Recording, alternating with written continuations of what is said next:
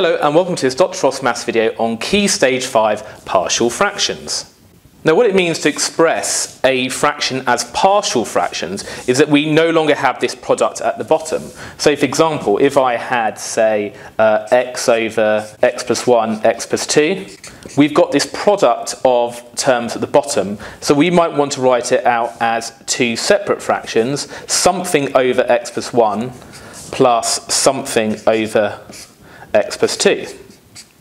Well, we can see that we've got separate fractions with the denominator of each thing in this product here.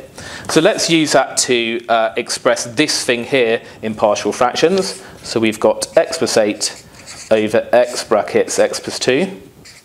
And we're going to write it as something over x plus something, some constant b, over x plus 2.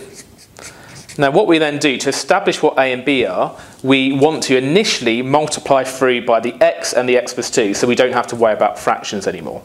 So this is just going to become x plus 8 because we've multiplied through by this whole denominator. Now if we multiply this by x and x plus 2, well, multiplying by x gets rid of that over x at the bottom, but then we've still got to multiply by x plus 2, so it would be a x plus 2. And then it's plus b times, well, multiplying this by x plus 2 initially gets rid of the over x plus 2, but we've also got to multiply by x, so it's bx.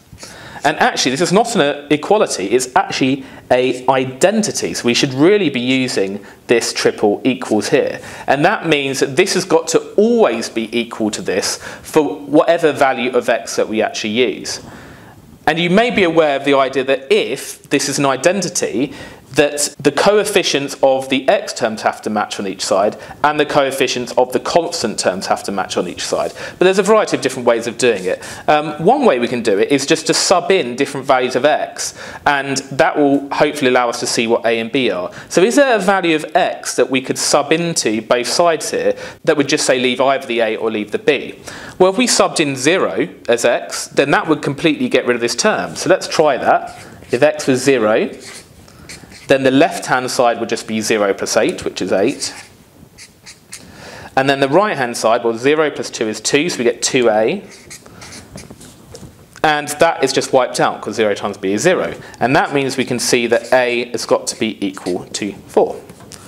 Now, what value of x should we choose to wipe out this term instead and get rid of the a, so we're left with the b? Well, what about minus 2? Because then if we add minus 2 plus 2, that would zero out this term. So let's try that. X is minus 2. Now the left-hand side, minus 2 plus 8 is 6. And then this term is 0 now, because minus 2 plus 2 is 0. And then we've got minus 2b. And that means that b is equal to 6 divided by minus 2, which is minus 3. And there we go. We've done this question. We've now worked out that x over x plus 1, x plus 2 is equal to, or identical to, 4 over x plus 1, and then minus 3 over x plus 2. Notice that we've moved that minus out of there to replace that plus there. Now the second one is a bit harder because we've got this repeated factor. Now I'm not going to explain why for the purpose of this video, although I do explain it in my teaching slides, but whenever we have a squared factor, we're going to have a fraction without the squared and a fraction with the squared. So I'll illustrate.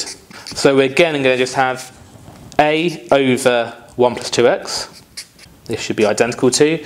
Then we're going to have b over this without the squared. And then you also have another fraction where you do have the squared. But we just do the same thing as before. So we're going to multiply through by this whole denominator here. So on the left-hand side, we're just going to have 2 plus x squared.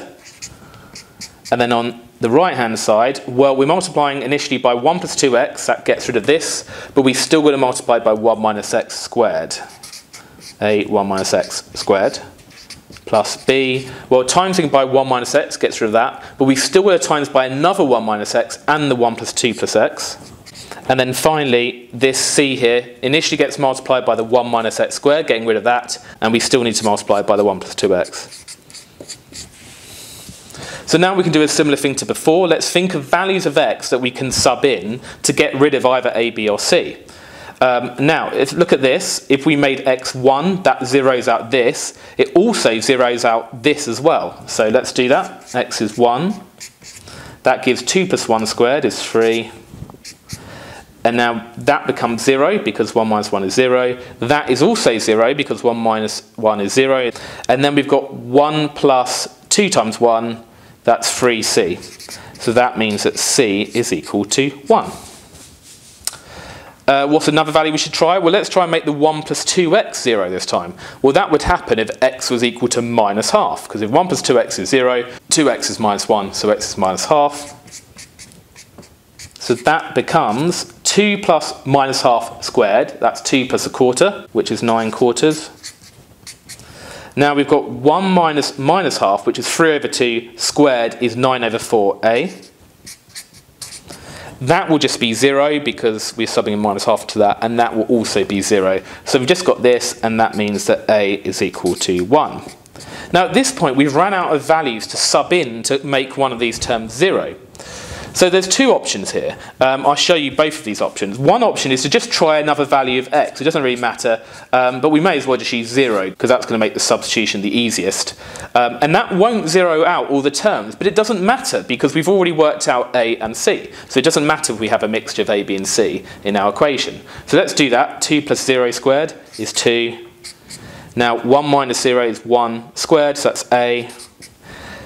We've got 1 plus 0, so 1 times b, so we've got b.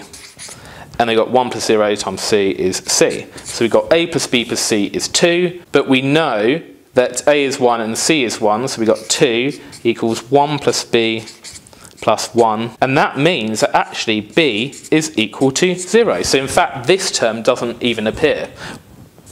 So that means our final answer is this thing here is equal to 1 over 1 plus 2x. That's just nothing because b is 0, and that's plus 1 over 1 minus x squared. Now, just before we continue with question 3, I want to recap the idea of a top-heavy fraction. Now, you used to, probably from primary school, wherever, the idea of a top-heavy fraction is where the numerator is at least equal to the denominator. So 5 is greater or equal to 3, so that would be top-heavy. And it's similar with algebraic fractions as well. So we can see here that the highest power in the numerator, which is 2, because it's a quadratic, the highest power here, also known as the order, so the order of this polynomial of 2 is at least the order of the polynomial at the bottom. Well, this is order 1, because the highest power of x is 1. 2 is at least equal to 1, so that's top-heavy. Now, this is also top-heavy, because the order of the top polynomial, which is 1, the highest power, is equal to the order of the bottom polynomial, which is also 1. So that is also top-heavy. And basically, whenever we have a top-heavy fraction and we want to write it in terms of partial fractions like this, we need to note that we have a quotient first. And if you've watched my video on algebraic long division, where you do this division of a top-heavy fraction, we'll see that we have a quotient and then a remainder. Now, there's two ways of doing it, but one is much easier than the other, so I'll just introduce the one way. But what we first do is just imagine doing this long division. Now, I won't do the full long division, but if I write this here, and that's going to be divided by x squared plus 2x, can we see that the quotient is just going to be the 7x squared divided by the x squared is 7, and then we're not going to get anything else in this quotient here, are we? So we're going to have a whole bunch of stuff that goes on here, but we're only really interested in that quotient because we now know that this quotient here, that p, has got to be 7. And as soon as you know that, I would abandon this particular approach and I would just write this, but with the p replaced with 7. The quick way to see it without having to write out this is if you look at the highest power term, top and bottom, 7x squared divided by x squared is 7. So that p there will be 7. So now I'm going to write this out again, but with the p replaced with 7. So that's plus q over x plus r over x plus 2. And then we can do exactly what we did for the previous question. So we're just going to multiply everything through by x and x plus 2. So that just becomes 7x squared plus 16x plus 16. Now the 7 gets multiplied by the x and the x plus 2. The q gets multiplied by the x, which gets rid of the over x, and by x plus 2, so it's qx plus 2, and then plus r with just the x. And again, let's think of values we can sub in. X is 0 would be a suitable value to sub in because it gets rid of that term and that term. So that gives you 16 on the left-hand side. That is just 0. That will be 2q, and that will be 0, which means that q is 8. Then let's sub in next minus 2 to make this 0 and this 0. So this left-hand side, I'll just do it on my calculator, is 12. And that is equal to, well, that is 0, and we're just left with this, which is minus 2r, which means that r is equal to 12 divided by minus 2, which is minus 6. And there we have it. We know now that this is equal to 7 plus 8 over x minus 6 over x plus 2. Let's just do one more of these using a similar approach. Now again, we can immediately work out what this quotient is. Remember, this is a top-heavy fraction because the power at the top of 2 is exactly equal to the power at the bottom of 2 again. So if we do the 2x squared divided by the x squared, we know that's going to give a quotient of 2. So we immediately know that a is 2 by inspection. And let's just write that out. So that's equal to 2 plus b over x minus 1 plus c over x plus 2. So again, we multiply through by the x minus 1 and the x plus 2. So 2 gets multiplied by both.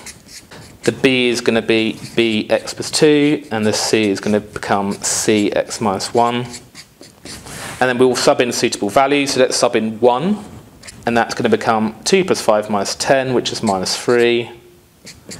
That's just going to 0 out. That's going to 0 out. So we're just left with 1 plus 2, that's 3b. So b is minus 1. And the other value we should sub in, minus 2, to make this 0. So if I use my calculator to just work out this left-hand side, it's minus 12. And that is going to be equal to, well, that is 0'd out, that's 0'd out. We're just left with this, which gives you minus 3c. So that means that c, sorry, not b, is equal to 4. And therefore, we've done it. So we know that this is equal to 2 plus b over x minus 1, which is minus 1 over x minus 1, and then plus c, which is 4 over x plus 2.